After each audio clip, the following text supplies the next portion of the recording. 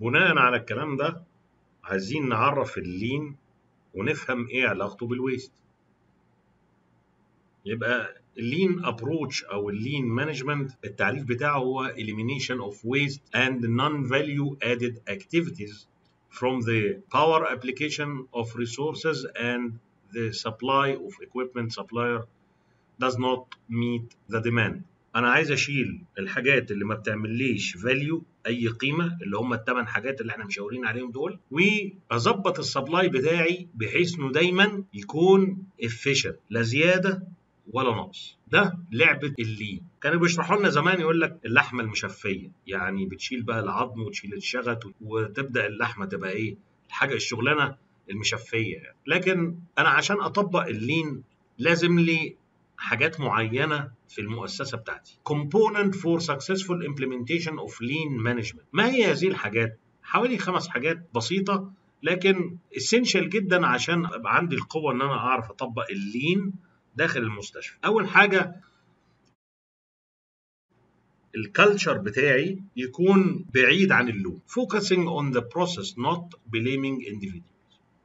يبقى انا لازم اغير الايه الكالتشر بتاعي وابقى مش قلقان عشان اعترف بالخطأ بتاعي وعشان ابدا احسن الحاجه اللي انا بداريها دي. طيب وايه تاني؟ لازم يكون عندي مانجر واكت از ا فاسيليتيتور منتور اند كوتش. يعني ده راجل بيسهل لنا الموضوع وريس وقدوه وكمان بيكاتشن علينا كابتن منتخب. فانا لما يبقى عندي ريس بيمشي الامور كويس احب اشتغل تحت ايده. لكن لو حسيت ان الراجل يعني مكسل ما بيبصش ما بيعملش مش عارف ايه، فطبعا الليدرز من هذا النوع لو مش موجود صعب جدا نطبق الليد.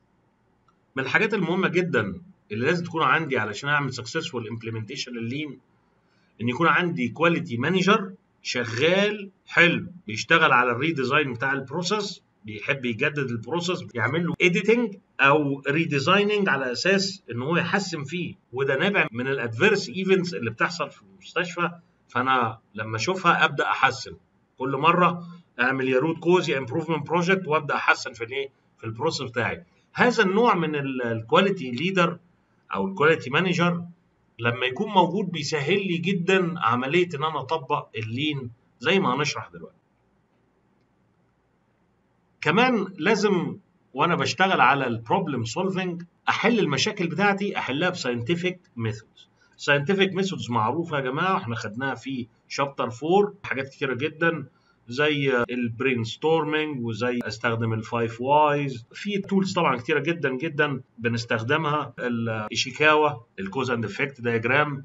فطبعا لازم استخدم التولز اللي هي الساينتفك في حل المشاكل، لان مش هتعرف تحل مشاكل فرادى ابدا.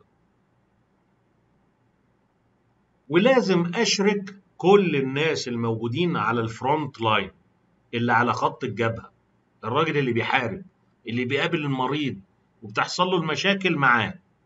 ليه؟ لان هو الوحيد اللي عارف ازاي يحل المواضيع فبيقترح. فلما اخد الاقتراحات دي كلها ممكن الاقي الحل موجود عندهم، مش الحل موجود وانا قاعد ورا المكتب.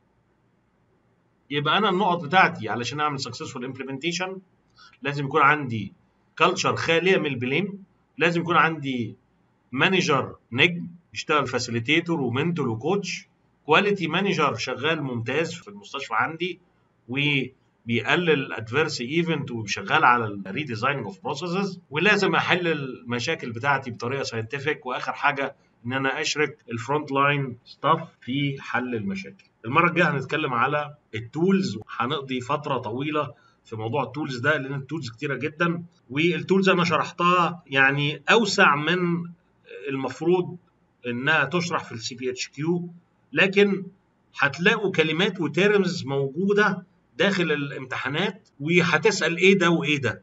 فعشان كده انا شرحتهم للمعلومات. في نفس الوقت لو انت تخصصت اكتر في اللين او السكس سيجما هتبقى المعلومات دي بالنسبه لك قيمه جدا.